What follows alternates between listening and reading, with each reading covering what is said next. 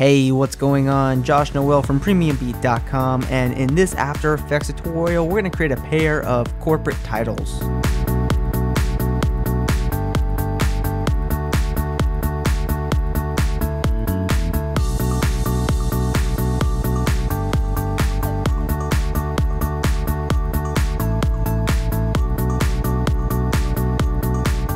Thank you for joining us today. So there are tons of different designs you can create when you are designing titles to be overlaid on your video. So maybe you're doing like a corporate video and you need to display some information, maybe in the center of the screen, maybe a lower third.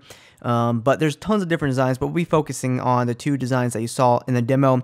However, if you don't have the time and these project files will not do for you, what I suggest doing is head over to rocketstock.com, and there's a few templates on here that could potentially suit your needs if you're in a time crunch.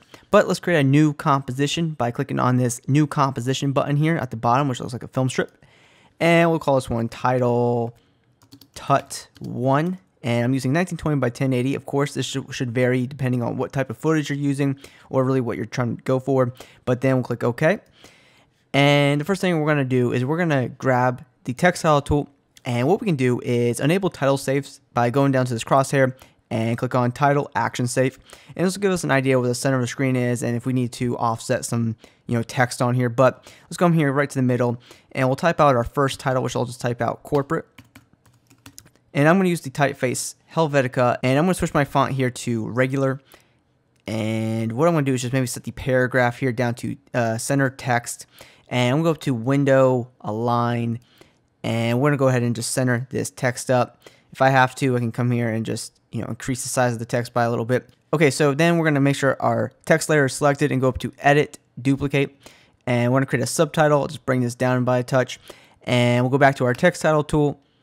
And we'll click in here and we'll type in maybe titles. And then we'll set this font to light. And we'll make this a touch smaller. So now we have a subtitle and a main title. So maybe you're introducing your video at the beginning here. So you have the main title with a subtitle, But we'll come here, maybe try to center this up as best as we can. And then let's go grab the rectangle tool right here at the top, and right from the center, let's hold down Command on a Mac or Control on a PC and kind of draw out a nice rectangle like this. Let's kind of keep the rectangle, in the middle of the titles there. So when you draw a shape layer for the first time, you get this nice little block here. What you need to do is go click on the word fill and set that to none, and then click on the word stroke and set that to solid color. And you can change the size of the border here at the top. I'm going to set it to 5px. And we'll come here back to our selection tool here at the top. And we can kind of drag out the top here by a touch and maybe reposition this. And we kind of, like I said, we want this bottom part to be in the middle of our subtitle like that. And then what we're going to do is go to our shape layer here. And we're going to click on the arrow next to the word add. And we're going to add a trim paths. And we'll go right into the trim paths. And we can go ahead and increase the start by a touch. And then increase the offset, and we'll kind of try to match this up in the center like this. Maybe decrease the start by a little bit and re-offset this. Okay, so that's pretty much aligned. Of course, make sure your main title is as centered as possible in the box here, and your subtitle, just make sure it's kind of like right there in the middle of our cutout box. And let's animate this box to come on from nothing. So let's add a keyframe for start and end. And let's move these keyframes to 1 second. So we'll kind of keep the animation all at 1 second for every animation that we do. And we'll go back to the beginning.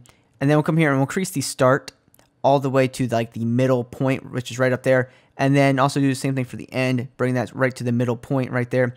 So this will animate on straight from the beginning. And let's select all these keyframes just like this. And let's hit F9 on our keyboard to create an easy ease keyframe. So basically that means the animation will speed up and slow down instead of coming to a direct stop or a direct start. So that looks pretty cool, and we can just rename this layer to line box. Let's go to the beginning of our timeline, and let's go to our subtitle layer, and let's hit P on our keyboard for position. Let's add a keyframe for position, bring that keyframe to 1 second, and let's just offset our title to come on maybe just like this.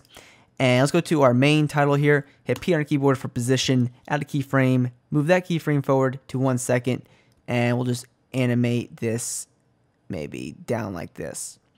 So now we'll kind of have this weird animation, but no worries. We'll go ahead and we'll perfect this. So let's make sure our subtitle layer is selected, and let's go up to layer pre-compose, and we can call this composition subtitle tut 1, and we'll click OK.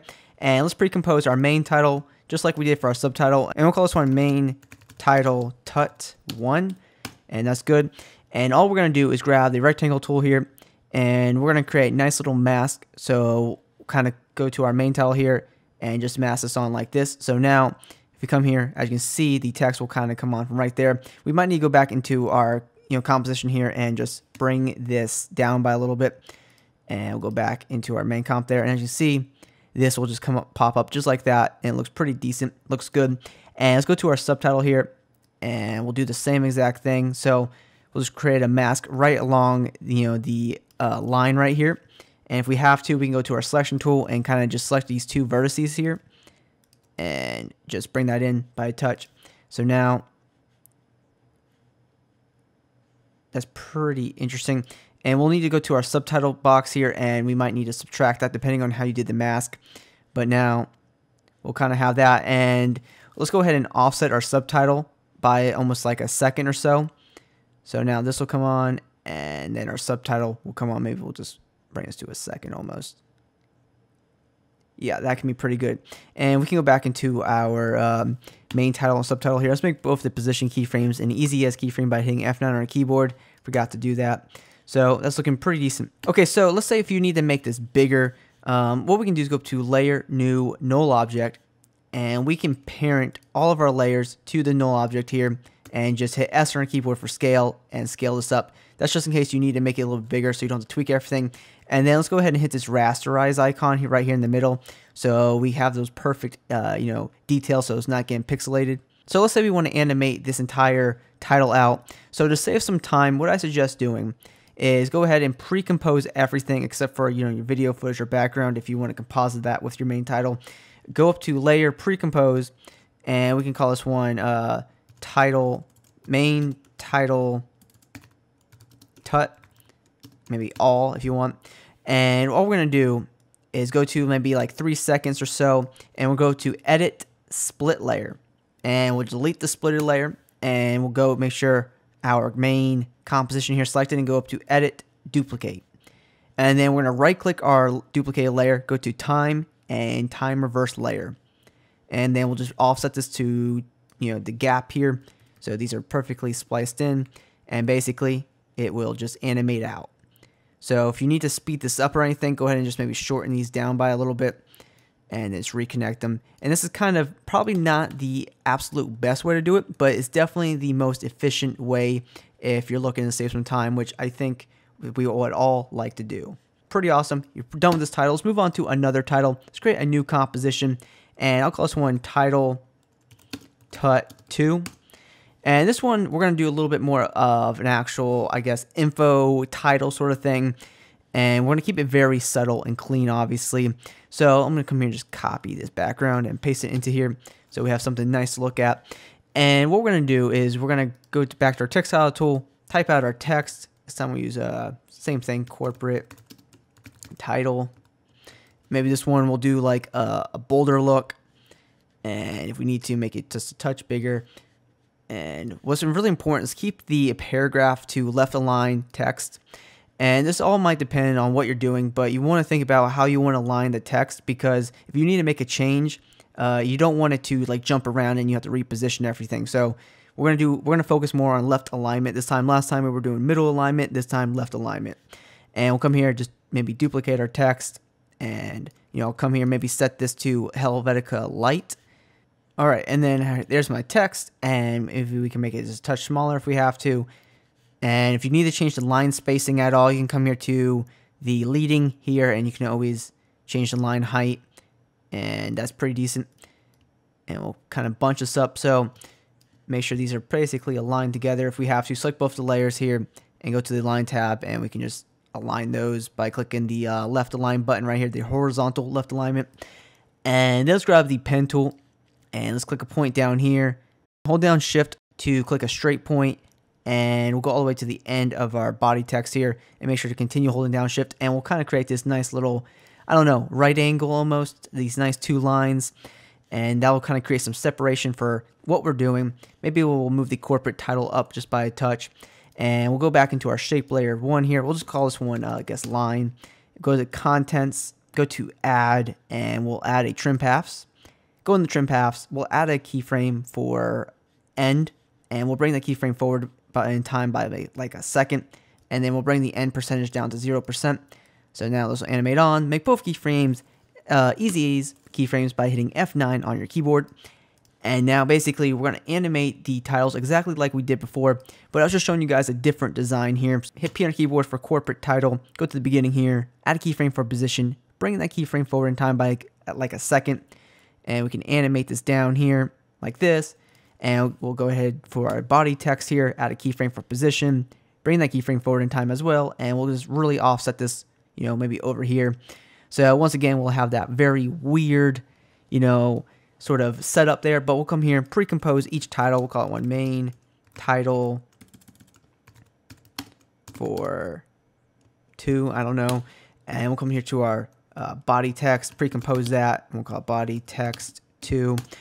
And so far looking good, and we'll go back to the rectangle tool for our main title. Go ahead and just draw a big rectangle mask like this, and now that comes on just like that. And same thing for our body text, just cover that up like so. And then we can come here and maybe offset our 2 titles here, maybe offset the body title a little bit more so the main title comes on first. So we have that, and maybe we can just bring these forward here by a touch. And then if we want to save some time, if we want to reverse this effect, just pre-compose everything, call it main title to all, click OK, go ahead and split the layer, delete the duplicated layer, duplicate this layer, right click it, go to time reverse layer, and we'll offset this in time. And now we have this animation in and animation out. Now, of course, you might want to enable motion blur for all your layers, so we might need to go back into here and just animate, you know, our motion blur, or sorry, add motion blur for each of our titles here. So it'll kind of blend in a little bit nicer and look pretty good. And of course, make sure to enable motion blur here at the top. And as you see, we got some nice motion blur in there. And of course, maybe you want to go back into your main title 1 here and add motion blur for each of those layers as well. And really, the only thing you need to add motion blur are to the actual layers that have keyframes. But other than that, you should be good to go. So if you were following along with this video, and you should have gotten a first title just like this, and you know, that looks pretty good, and I like it, I would use it. And for title 2, you should have gotten something kind of like this. And like I said at the beginning of the video, there's a ton of different designs that you can come up for this sort of thing. You really got to think about, you know, what works for your video and how can you make it professional. So hope you guys enjoyed this video. For more tutorials, please be sure to check out our blog at PremiumBeat.com. And if you're in the need for royalty-free music, we have a huge library full of great music for your projects. So if you have the time, I invite you to check us out at PremiumBeat.com. And once again, thank you for watching this video. And this has been Joshua Noel from PremiumBeat.com.